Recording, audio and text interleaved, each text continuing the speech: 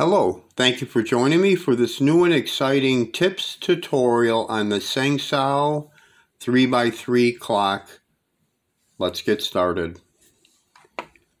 So I just wanted to do a tip on this to show you a little something that does happen when you do this clock, so you don't get confused, and it'll be much easier for you to solve at the end. So on the top, we got the three of these are solved on this side, and then we got 3 of these that are solved on this side. So what you do is, the next part is we're going to solve the middle clock. We'll start on this side, the middle clock. So what we do is we push these 2 pins on the bottom in. We put 1, 2. Then you take the top dial here on the very top, and we turn the hands so it'll match this. So we'll turn it down. So see, all 4 of these match. And then once we do that, we push the pins back in like that so they come out. Then we use the top dial here to bring all these hands straight up to like 12 o'clock. So once you solve this one, then you flip it over to the other side. But first push all the pins in like this, all 3. Then we turn it over to the other side, and you see this clock here is not solved.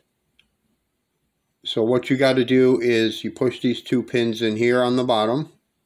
1, 2. Use the top dial here. We're going to move these hands, all 3 of these, so it lines up with this one.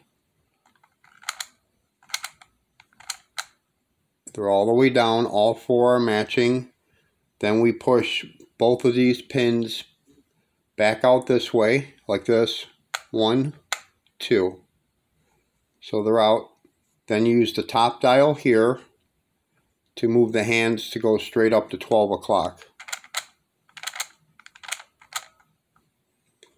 So we look on both sides. All 4 of these are at 12 o'clock. And all 4 of these are at 12 o'clock. So sometimes, you know, when you're doing this, that can be confusing. It was confusing to me at first. I just wanted to show a little tip tutorial on this because you could get stuck, because I wasn't sure what to do. You know, I had one solved here, and then the one on the other side was not solved. Because usually when you solve like these 3 and these 3, you just bring the hands up, and you know, they're all lined up. They're all lined up, but it's not the case with this one and this one. It doesn't line up, so you got to do them separately.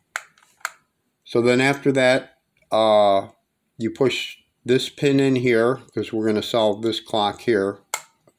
On the right side, you push that one in, and then you could use the top dial if you want, and so we could move these hands to match that. So we're going to do that. So all 5 of these are matching. Then what we do is push this pin back out like that. It's back out. Then we push this pin in on the left side here. And then we use the top dial.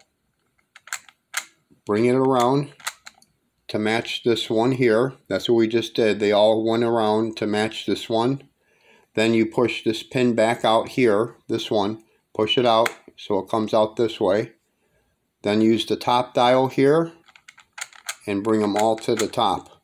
And it should be solved on both sides. So yeah, it's solved on both sides. So I just want to do a quick tip tutorial on this because I had trouble solving it because of this bottom clock here, this bottom clock here. I had a little trouble at first solving it. And I finally got it down path, like figured it out, and then was able to solve these 2 last clocks. And now I just wanted to show a good tip tutorial to make it easier for you. So if you enjoyed this video, like and subscribe. And thank you for watching today. Happy Friday to everybody. And yeah, I appreciate your time. Thank you for watching. And If you have any questions or comments, just leave them down below. I'll be happy to answer them for you. And have a great day. Happy Friday.